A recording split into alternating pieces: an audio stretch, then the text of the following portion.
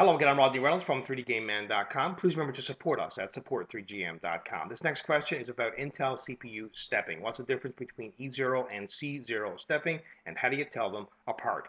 Well, stepping is just a way for Intel to code their CPUs and to tell which ones come first. The first CPU will be A0.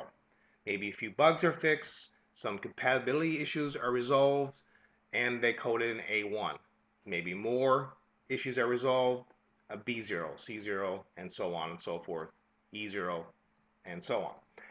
So in theory, an E0 CPU would be more compatible and better overall than a C0, but it really depends on what you're doing. If you're overclocking, you want to do a lot of research on which one seems to be best, an E0 or a C0, or whatever it may be, a B1, and so on and so forth.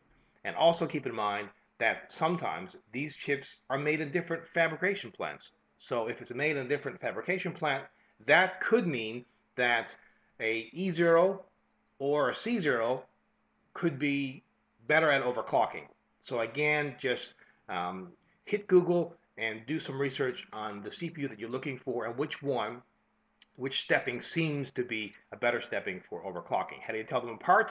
Just look at the CPU and you'll see this code on it. I hope this answers your question, and keep your questions coming.